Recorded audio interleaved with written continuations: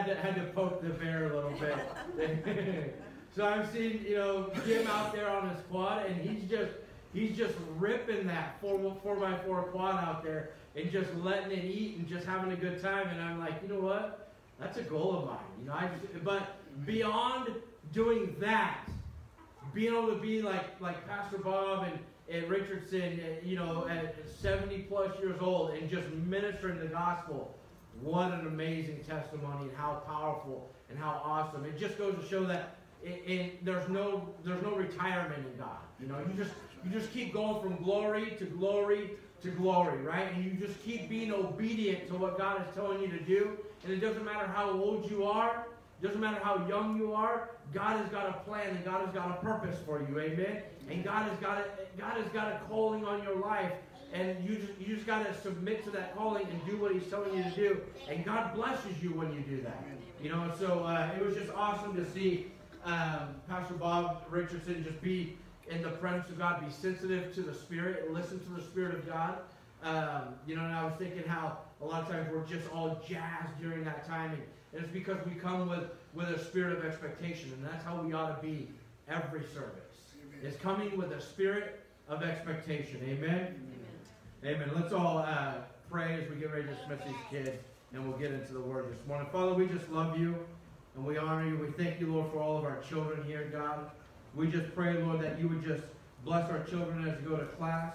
Lord, that you would minister to them, God, that your hand would rest upon them. Lord, all of our children, whether they're here or not here, young or old, Lord, bless all of our children. May your hands rest upon all of our children.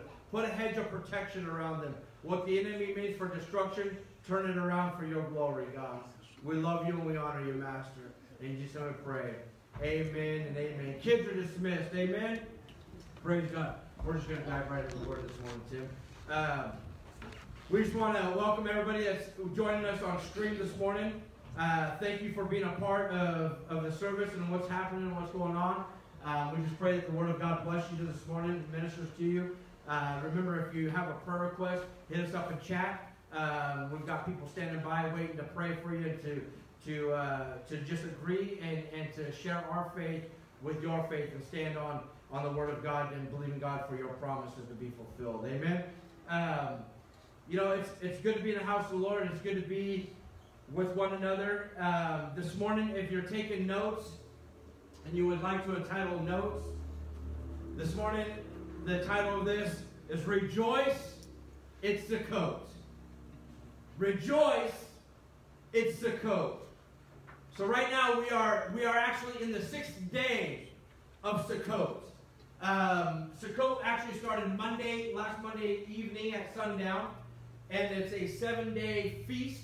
It's a 7-day holiday, and it's a very joyful holiday. It's a rejoicing holiday, and which is hence the reason I titled this message "Rejoice, It's Sukkot," because during this time of Sukkot, we're commanded to be rejoicing and joyful and happy and excited. It's not a mourning type of holiday or feast, if you would. And this is the last high holiday feast that we are celebrating within the high holy days. And so, just to kind of give you an idea, a little bit of just to back up for a moment, if I could, to kind of help you out, to help you realize where we are at on God's calendar. God has a calendar, if you didn't know it. He operates off of a calendar, and he doesn't operate off of our Gregorian calendar. He operates off of his calendar. So just to kind of show you where we're at in the timeline of God's calendar and what's happened and what's recently has gone down. So we just came out of the month of Elul, which is when we celebrate Teshuvah, which is returning back to God. Hence the reason we just had the Returning to God conference. We always have this conference. Initially, when we started this conference, we weren't even thinking about this stuff. We just, Pastor Jeff had just planned it during this time, not knowing the season really in which we were in. But come to now we're in the season of returning to God. So we've just come through the month of Elul, which is Teshuvah, returning back to God. So during the month of Elul, for 40 days, they sound the trumpet. They blow the shofar. There's my fake shofar for you. And so they sound the shofar. And they blow the trumpet in Zion. Remember that they say they blow the trumpet in Zion and they sound the shofar. And the purpose of that is to get the people ready and for them to be alerted. Hey, stuff is getting ready to take place. Things are getting ready to happen. Okay? And so now we may not have heard the shofar physically this year. Maybe you didn't hear it. We don't really live in a region where you hear shofars being blown around your neighborhood, but if you were to live in Israel, you would hear shofars being blown daily throughout the neighborhoods. So they're alerting the people. And here we may not have physically heard the shofar, but to be honest with you, I truly believe spiritually the shofar is sounding. Spiritually, the shofar, God the Lord is blowing the shofar loudly, spiritually right now. I mean, look at where we are standing and what is going on with COVID, with our economy, with everything that is happening. I mean, let's take COVID for example. You know, with the vaccine mandates on various people and in certain circumstances, like, I mean, you can't even fly out of country right now unless you have had a COVID vaccine, and if you've had a test that shows within the last 72 hours that you don't have COVID and that you've tested negative for COVID. You can't even fly out of the country unless you prove and you show that. You have to show your vaccine card and your proof of test that you don't have it. So I believe it's a sounding of the shofar. Now, do I believe that the vaccine is a mark on the back of your hand or a mark on your forehead? Absolutely not. I don't believe that. But do I believe it's a sounding of the trumpet? Yes, I do. Do I believe it's birth pains to what's happening and what's getting ready to take place? Absolutely, I believe that. It is birth pains. It's the shofar being sounded saying, wake up! Look at what's going on in the world today. Your redemption draws nigh. Amen. And so spiritually the shofar is sounding, and the Lord is sounding the alarm. And so we've just come through the month of Elul. That just took place. And then right after that we head into Rosh Hashanah, which is the head of the new year. And so we just celebrated the Feast of Rosh Hashanah just a little bit ago. And then right after that, I believe it was 10 days after Rosh Hashanah, we celebrated Yom Kippur. And so that was the atoning of the sins where they go in and they make the sacrifice and they atone for the sins. And then now after Yom Kippur, now we're into Sukkot. And so this is where we're at on God's calendar. We're into Sukkot, which Sukkot is a fantastic time. It's the feast of rejoicing. And so, like I said, today, right now, we are currently on the 6th day of Sukkot. Tomorrow evening at sundown, Sukkot will end. And so we started it last Monday and we'll end sundown tomorrow. So Sukkot, or it's also known as the Feast of Tabernacles, as well as the Feast of Booths. It's known as the Feast of Booths as well. And so I'm going to really focus on the rejoicing part of this feast this morning, and how God has called us to be joyful and to rejoice. And I'm going to give you the reasons in which why we should be rejoicing and we should be joyful during this holiday. And Leviticus, let me read these scriptures to you. Leviticus chapter 23, verses 33 through 44. Leviticus 23, 33 through 44. This is where it talks about the Feast of Tabernacles. It says, Then the Lord spoke to Moses, saying, Speak to the children of Israel, saying, the 15th day of this 7th month shall be the Feast of Tabernacles, for 7 days to the Lord. On the first day there shall be a holy convocation. You shall do no customary work on it. For 7 days you shall offer an offering made by fire to the Lord. On the 8th day you shall have a holy convocation, and you shall offer an offering made by fire to the Lord. It is a sacred assembly, and you shall do no customary work on it.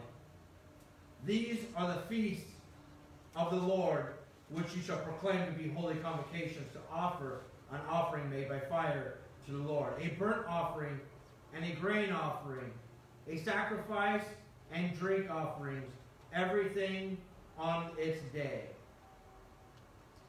Verse 38, besides the Sabbath, the Lord, besides your gifts, besides all your vows, and besides all your free will offerings, which you give to the Lord. Also on the 15th day of the 7th month, when you have gathered in, when you have gathered in the fruit of the land, you shall keep the feast of the Lord for 7 days. On the first day there shall be a Sabbath rest, and on the 8th day a Sabbath rest. Verse 40. And you shall take for yourselves on the first day the fruit of beautiful trees, branches of palm trees, the boughs of leafy trees, and willows of the brook. And you shall rejoice before the Lord your God for 7 days. You shall keep it as a feast to the Lord for 7 days in the year. It shall be a statute forever in your generations. You shall celebrate it in the 7th month. You shall dwell in booths for 7 days. All who are native Israelites shall dwell in booths, that your generations may know that I made the children of Israel dwell in booths when I brought them out of the land of Egypt. I am the Lord your God. So Moses declared to the children of Israel the feast of the Lord. And so here, one of the things in which this passage reminds us is this is not a Jewish feast, but rather it's a feast of the Lord. And his feasts are rehearsals of his good plans for us. They're a shadow which pictures the goodness of God and the good things to come within our lives. They are a rehearsal. The feasts are a rehearsal. Like, for example, Passover was a rehearsal until Jesus came and he was the ultimate sacrifice. Amen? And so Passover was continually a rehearsal, and then Jesus came and he was the ultimate sacrifice. And it's only through him that we can make it to the kingdom of God. Amen? It's through accepting him. And so celebrating Sukkot is an annual reminder of God's provision. It's a reminder of God's protection. It's a reminder of God's presence. And it's a reminder of God's promise during the 40 years in the wilderness from Egypt to the promised land, the land that was flowing with milk and honey. And so Sukkot reminds us of God's provision, his protection, his presence, as well as his promise. That's what it reminds us of. And so when we celebrate Sukkot, we are reminded of how good God is in the fact that he has provided for us, he protects us, his presence is continually with us, as well as his promises are yea and amen. His promises will never fail. Amen? Amen. And so, it was during these years that Israel lived in tents. And during this journey, the Lord gave them water from the rock, manna from heaven in the morning, and quail in the evening. God took care of them in the wilderness. Even though it was their fault that they were in the wilderness, God still took care of them. Amen. How many of you can relate to that? Even though it's our fault sometimes, we get into situations and circumstances that we get into, God still loves us and He still takes care of us. Amen? As for those of us who have children, we know that even though it's our children's fault sometimes that they get into sticky situations, we still love them and we go and we rescue them. You know, I've told my boys continually, I've told them before, I've said, you know what? If you're ever out somewhere and maybe you're hanging out with your friends or something, or you're out doing something with Connor and you get in a sticky situation, no, that's why they're allowed to hang out with Connor. But if you ever are hanging out with some other friends other than Connor, and you ever get into a sticky situation, you just call us and we will come get you. I don't care where you're at. I don't care what's happening. There will be no questions asked. I will come and get you. Amen. It doesn't matter. Why? Because I love them. And even though it was because of maybe their own stupidity that they got into the situation they were in, I still want them to be blessed, and I want them out of that situation. Even though it was Israelites' own stupidity for walking in the wilderness for 40 years, they wandered and meandered through the wilderness. God was like, all right, well, I can't leave them out here to die. So, you know what? I'm gonna bless them. I'm going to take care of them. I'm going to give them food. I'm going to give them shelter. I'm going to make sure they're taken care of. Even though they're wandering through all this wilderness, I'm still going to take care of them. Amen? And so during that time, the Lord was before them on their journey in a pillar of fire by night and a pillar of cloud by day. God made sure to take care of them. He took care of their needs. And so Sukkot is a festival of rejoicing. If you get anything this morning, I mean, we could talk about a bunch of different things on Sukkot, but my main focus this morning is rejoicing. It's a happy festival. It's a festival of being excited and being joyful because God's provision is with you. God's protection is with you. God's presence is with you. God's promises are yes and amen to you. Amen. If anything ought to make you happy, those things ought to make you happy. I mean, aside from anything, just the presence of God being with you ought to make you happy. Amen. Yeah. Amen. Just the presence of God. I mean, because when you have the presence of God, everything else is a byproduct of the presence of God. I mean, your health is a byproduct of how much of the presence of God you have in your life. Your joy is a byproduct of how much of the presence of God you have in your life. Your peace is a byproduct of how much of the presence of God you have in your life. Your relationship status of how well your relationships are with your friends and your family and your children is a byproduct of how much everything revolves around the presence of God. Amen.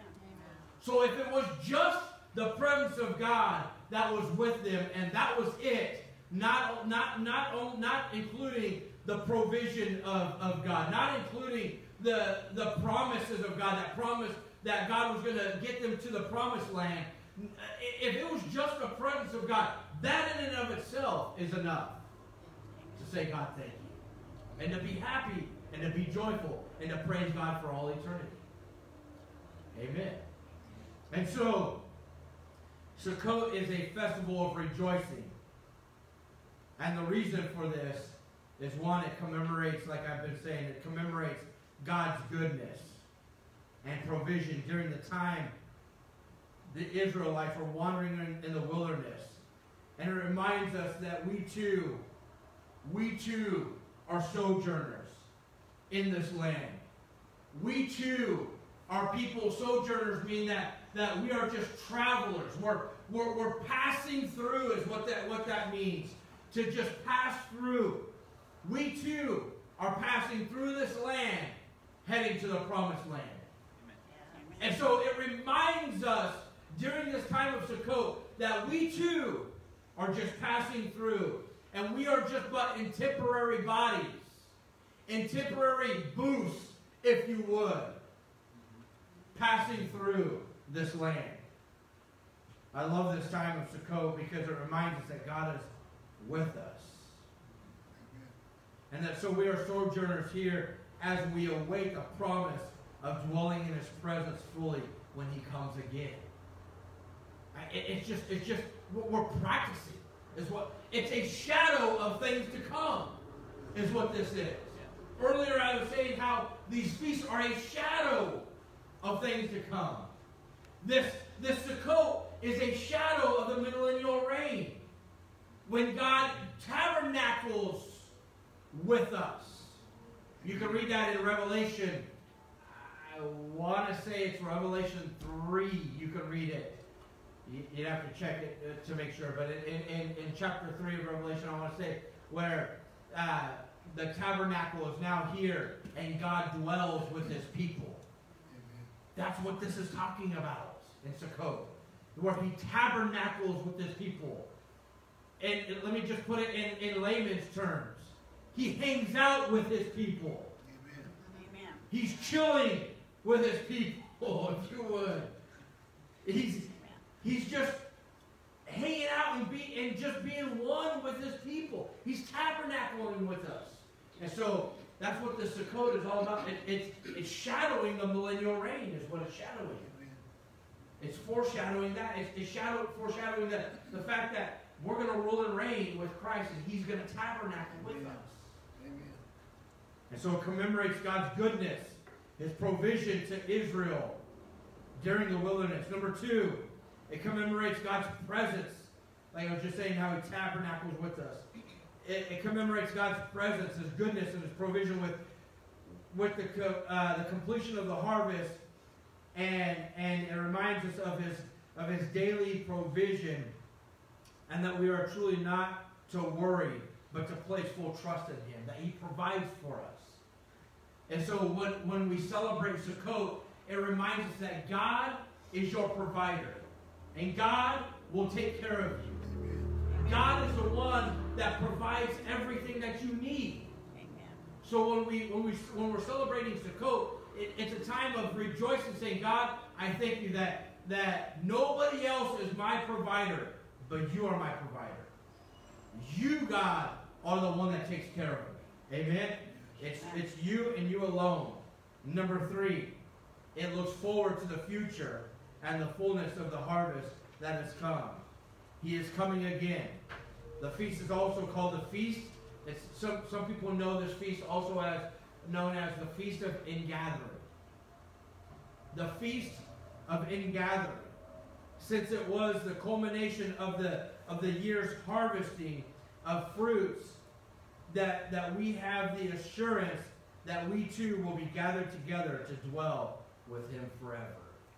That we are going to be gathered together and we're going to dwell with Him forever. Amen. What an amazing time.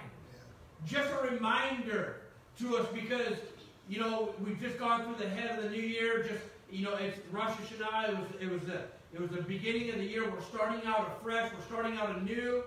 Things are all new. And we've just kind of, in a farmer's perspective, and you all know I'm not a farmer, but for those of you who have done some farming in your life, you know that we are in the midst right now of your wrapping up all your harvesting. You're picking the last little bits of harvest from all the things that you've been growing all year and throughout the season, and you're picking those last bit of things. And now, for you farmers that partake in the next step, you take it one step further, and you probably just got done doing all your canning. Or maybe you're just getting ready to start doing all your canning. I know Darlene's done with all her canning. Jolene, have you done all your canning yet? No. So they're getting ready to start their canning, but they've started finishing up, gathering all their last bit of harvest off of their crops. And as a matter of fact, if you would like some of the bountiful harvest off of Jolene's crops, you can come over and stop by the house and pick some up on your way out today. We have boatloads of tomatoes on our front porch. For some reason, our front porch just started growing tomatoes out of the blue. And so our porch is loaded with tomatoes. Please come and pick some up when you leave today, because we've got tons of them. And so, you know, Christy's been making salsa, and she's making spaghetti sauce, and she's doing all this stuff, you know. And Darlene, she's been canning. How many cans did you can, Darlene? 125. 125 cans of different products. She did canning this year. She's just a young whippersnapper, just making it happen. Amen. And so, you know, it's a time in which we've finished gathering all the fruits, and it's a reminder to us that God is going to gather all of His fruit together. And He's going to harvest all of His fruit. Yeah, some of us are nuts, and He's going to gather us together. Just joking. Just joking. And so they were. So it reminds us of how good God is to us in our life. And so the Israelites, they were commanded to dwell in booths, or also known as tents. And so the frail, they're also in Hebrew, they're also known as sukkahs, is another word, is what they use. We call them booths or tents. They call them sukkahs, is what they call them. Sukkah, if you want to look it up on your own time. And so the frail sukkah, or a temporary booth, reminds us of the frailty of life. And so surviving the winds and the elements reminds us of His great love and His favor for us as we become living testimonies of the work of God within our lives. Because those sukkahs, they were frail. They weren't strong, sturdy outbuildings, if you would. They weren't strong, sturdy tents, but they were made quick because they didn't dwell in one spot all the time. So they moved from spot to spot a lot of times. And so they didn't spend a ton of time on making them large, huge, big, strong, sturdy structures. But they were just temporary booths. And so, you know, sometimes they were pretty frail, and it reminds us that life is sometimes frail. Amen. Life is sometimes frail. We also are living in a body that is temporary. The flesh which will one day be changed in the twinkling of an eye. And how now, as we go through the storms and the winds of life, we are guarded by His great love. We are guarded by Him. And so we can realize that, you know what, one minute we can be here, and the next minute we can be gone. You know, we're reminded of the frailty of life continually when we go out, and for those of us who go out and we ride on the sand dunes, we see that constantly. We see how frail life is. In just a moment, you can be having just tons of fun, and you can be having the time of your life. And next thing you know, something happens out there, and now you're gripping onto life and trying to maintain the grasp on life as you fight for life. We've seen it time and time again out there. People that get into a wreck. People that are driving down a road. One minute you're driving down a road and you're perfectly fine and your driving skills are good. But somebody that's coming towards you isn't paying attention, or is texting, or falls asleep out of the wheel, or has a medical condition, and next thing you know, they hit you head on, and now you're grasping for life. I had that almost happen to me the other day. I was driving this old road headed towards Sutherland, and we just got out on the straight stretch, and I mean, it was a straight stretch. And I'm driving, and thankfully I was paying attention, but the lady that was coming towards me, she was not. She was texting on her phone, and she crossed almost halfway over into my lane, and I jerked the steering wheel and almost had to go off of the pavement onto the gravel to have her miss me, and I mean, she barely missed me with a head on, and I thought, God, thank you for your goodness. Amen. Thank you for your protection. Our life is frail. Our life is frail. You know, Nick's dad, he just went through medical issues, had a stroke. You know, and Nick's dad's been healthy for a long time. I mean, ever since I've known Nick's dad. He's always been a healthy man, worked hard. I mean, excellent painter, just a man that loves God and just has always worked hard and been healthy. And then just in an instant, health is taking a turn for a little bit. For just a season, we're praying him out of it. And we're adding our faith to his and we're praying him out of it. But it just shows you that how frail life is. We think that we're strong and maybe we're robust and we're strong beings. And no, you're not. We're so frail and we're so fragile. You know, and as babies, we coddle the babies and we protect the babies. And when you have a newborn infant, when you hold the baby, you hold the baby's head because you're supporting its neck because they're not able to support their head just yet because their muscles aren't big enough and because they're so frail and they're so fragile. And then as we get older, we think, okay, we're good now because we've built up muscle and we've built up strength and we're strong and we have endurance. But nonetheless, you're still frail. We're still frail. And so these sukkahs remind us, these booths or these tents, they remind us of how frail we are because they're kind of shaky and they could be knocked down at any moment's time. And so we're reminded that we are guarded by the love of God, that God's grace and his love guards us daily. Daily, he guards us. The sukkah is a testimony of our confidence, our hope and faith in Jehovah Jireh, our provider. He is the source of our strength and salvation and reminds us once again how we are to depend on him for provision of food, water, and shelter, just as he provided for Israel in the wilderness. He is the bread of life. He is the one who satisfies the thirsty through giving of living waters as our refuge and as our shelter. And so we're reminded of this during this holiday, that he is the bread of life, that he is the one that provides food for us. He is the one that gives us water, and he is the one that gives us shelter.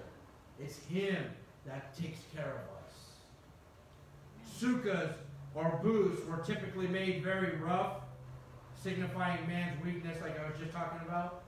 And they would be made out of various branches that they had gathered on their journey that would symbolize various aspects of their journey from Egypt to the land that was flowing with milk and honey. So they would gather these branches in various spots or at that spot, and they would use those branches and whatnot to erect this sukkah or this booth and to build this booth.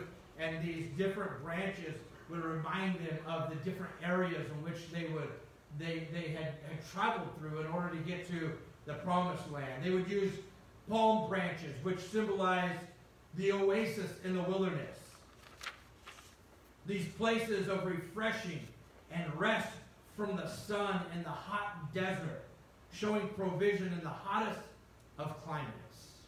So they would use palm branches, and that would remind them that, you know what? God protects us from that scorching sun, from the heat of the enemy. God will protect you. When the devil is hot on your trail, God is your protection. When the enemy is knocking down your door and he is hot on your trail, God is your protection. You can call on the name of God and the name of the Lord, and he will make the devil flee. Amen? Number two, they would use myrtle branches that were in the mountains, which reminded them of the rough terrain and the mountainous routes that were taken and how God was with them through the rough and the hilly times. That no matter what was going on, how rough it gets in life, that God was with them. It wasn't an easy journey, I'm sure. It was probably rough and tough and hard. You know, I mean, you can look at multiple journeys and see people. You know, we can look at the journey of our life and look at how some of us have gone through rough patches of life. Amen. I mean, we've all gone through rough patches of life. It doesn't matter who we are. We've gone through rough patches in life. And this time of Sukkot reminds us that God is with us in those rough patches of life. And so, you know, some people say, well, I don't want to celebrate Sukkot. Well, I don't know why you wouldn't, because it reminds you of the goodness of God in your life, and God's provision, and how God is with you when it's rough, and it feels like it's like everyone's against you, and you're just climbing the mountain constantly. God is still with you. Amen? Amen. And so they would use the myrtle branches to remind them of that. They would also use willow branches that were typically found at the places of streams and places where there is a waterfall, lush trees, and pools of running water where they could find fresh living water and be strengthened for the road ahead. Come to me, all who are thirsty, Amen. and I will give you a drink of the living water. Amen? Amen. God is our refreshing drink. You know, sometimes we just need a fresh drink of water. I don't know about you. I love water myself. But for me, and some people don't like ice, that's fine. I have a brother that he hates ice. He drinks his water just without any ice right out the tap, just, you know, lukewarm. And that's fine. If you like it that way, that's good. Each to their own. But for me personally, nothing is more refreshing than, man, just an ice cold glass of water. Water on the rocks. Nothing is better. It just refreshes like none other. Last night we were at a wedding, and I used to be a soda drinker. I used to drink pop all the time. Drink it. I especially when I eat Mexican food, you have to have a Coke. When you eat Mexican food, it's like you have to have a Coke. That's how I was raised. And I mean, so when I stopped drinking pop, man, it was so hard. Or McDonald's, you have to have a Coke when you eat McDonald's. You gotta drink a Coke. That's just McDonald's and Coke go together. It's like two peas in a pot. That's just the way it is. And so when I stopped drinking pop, man, certain foods were so hard. But now water it's good with everything. Amen. It's good with everything. Like the boys in Christie, they'll have milk with like some of their certain meals that they eat. And it's like milk and what? Do you guys have milk with spaghetti or something like that? Some do. Every field Stew. Milk and stew, that's right. Milk and I'm just like, you guys, you're not even related to me. Who are you? Milk and stew. And I know, hit me up in the chat. Do you like milk and stew?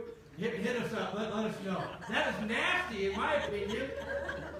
Maybe you like milk and stew. I don't know. We'll pray for your deliverance, but no, I'm joking.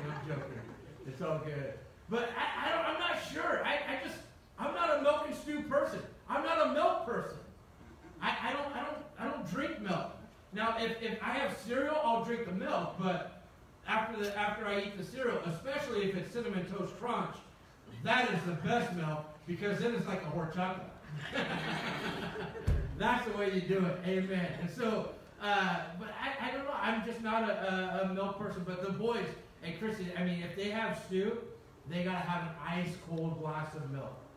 And God forbid, like Jace, in the morning times when Christy would wake him up or wakes him up or whatever, and if she would set the milk out for him to make his own cereal or whatever, he'd get up and he'd say, "Don't put the milk out on the counter. It gets warm." And I'm like, Jace, it was out there like 3 minutes. No way did it get warm. And he's like, "Yeah, I can taste the difference." I'm like, "No, you can't." And no way could he taste the difference in 3 minutes of the milk. I mean, it's got to be like ice cold for Jace to. I mean, I'm just like, dude, stop with the drama. Amen. Praise God. But anyways, so willow branches just reminds them of the fact that God is the refreshing drink for them.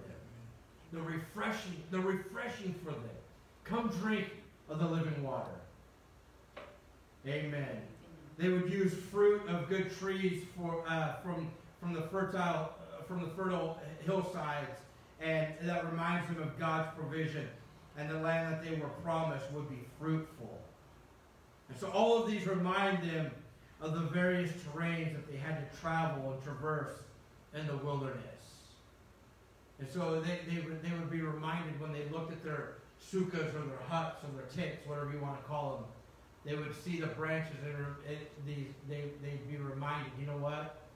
You know, and still to this day, they make these sukkahs and these tents and these booths, and they sleep outside in them. Still to this day, they do it in Israel. They sleep outside in them. And they don't go to Walmart and get a Coleman tent, a 3-cabin tent. They build a sukkah and they use these branches because it reminds them of how God takes care of us. Amen. And so once again, this is a feast of celebration. It's a feast of rejoicing. We are to celebrate. The essence of Sukkot is joy. Being joyful in His provision. Joyful in our deliverance. The joy in Nehemiah chapter 8, you can look it up in no time, Nehemiah chapter 8, it says, the joy of the Lord is our strength. The joy of the Lord is our strength. Amen. Rejoice is a command that we know that we know that His commands are good. The word is perfect. Paul tells us that His word is good. It is for our good as it keeps us in line with His provision, His protection, His presence, and His promises. If we love Him, then we obey His commands. And He commands us during this season, during this time, be joyful. Be happy. This is a feast where we are mandated. That word has been used so much, it's almost like the word moist. I am so sick and tired of hearing mandated. So tired of it. But we're mandated during this time to rejoice, regardless of your circumstance and your situation. Imagine just for a moment your circumstances. They're not good. Maybe you're in a financial crisis, in a financial woe. Maybe you're having health issues. Maybe you're having relational issues. Maybe just your circumstances are not the best right now. Regardless of all that, we're commanded to rejoice. And this is a reminder to us that joy is not determined by your circumstance. It is something that belongs to you because of Jesus Christ of Nazareth. Joy is yours because of what Jesus did on the cross. Amen. Joy belongs to you. Joy is mine. Don't let the enemy steal it from you. Amen. Don't let the enemy steal it from you. Take back what the enemy is trying to steal from you, or maybe has stolen from you. This feast is also known as the Feast of Ingathering. I talked about that a little bit earlier. As it's a picture of the harvest being brought in with great joy. After the threshing and the winepress phases are completed and the true fruit is offered, first fruits was already offered, guaranteeing us the harvest to come, where we still rejoice with our Maker. And so as we get ready to close here, I just want you to know, if you've got anything out of this message this morning, I want you to get out of this. Sukkot is a time of rejoicing. It's a time of being happy. It's a time of remembering how good God is to you. That the goodness of God supersedes everything. Amen. The goodness of God is present in your life. You may say, well, man, you just don't know what I'm going through. You don't know the battles and the struggles I'm dealing with right now. You don't know the heartache that lies within inside of me. I can tell you, I may not understand all that you're going through right now, and I may not, understand the heartache that you're going through right now, but I know this, I can tell you this, that God's goodness is greater. God's mercy is greater. God's peace is greater. God's provision is greater. God's protection is great. I mean, God is just greater in every aspect. Amen. Let's all stand this morning. We're going to also take up our last high holiday offering, our first fruit offering, Sukkot offering. For those of you who would like to participate in it, you can participate. It's an offering that they would do, that they would bring to the Lord, and they would bring an offering during this time, and they would say, God, thank you for the harvest. They would harvest everything that they had planted, and they would bring they would gather all their harvest and get their first fruit of that harvest. And they would get the best of that harvest, and they would bring it as an offering to the Lord. And say, God, we just want to thank you for the harvest that you've given us, for supplying everything that we've encountered this last year, and for taking care of us. And so that's what we're doing at this moment. For those of you who want to participate in the high holiday offering of Sukkot, if we're bringing an offering to the Lord and we're saying, God, thank you, God, for protecting us this last year, for your provision. Thank you, God, for your presence. Thank you, God, for the harvest, for continually meeting our needs, God. We just want to thank you. For those of you who are watching by stream, if you'd like to give, you can contact us, hit us up on chat, and we can give you a way to give, let you know how to give. But